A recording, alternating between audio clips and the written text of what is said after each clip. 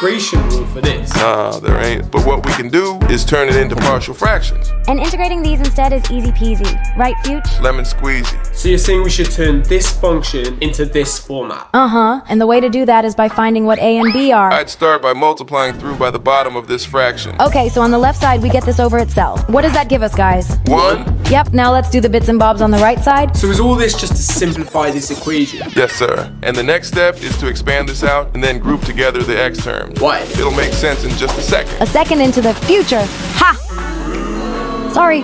Anyway, how many x terms we got on the left side of our equation? None. Exactly, 0. Now what about on the right side? Is that an x term? Yeah, a plus b amounts of x. Amazeballs. Now, if we compare the non-x terms too, it looks like on the left we have this 1 and on the right we have this a.